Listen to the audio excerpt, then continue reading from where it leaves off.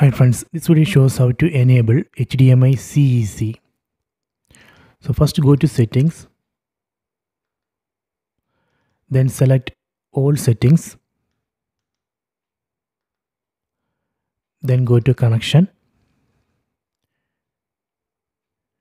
then here we have to select external device manager,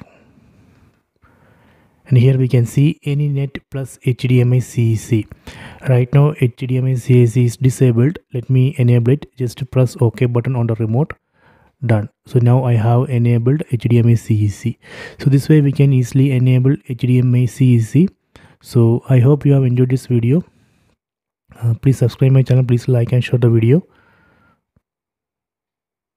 So we can use this HDMI CEC to control devices which are connected via HDMI ARC or eARC. Okay, so please try this.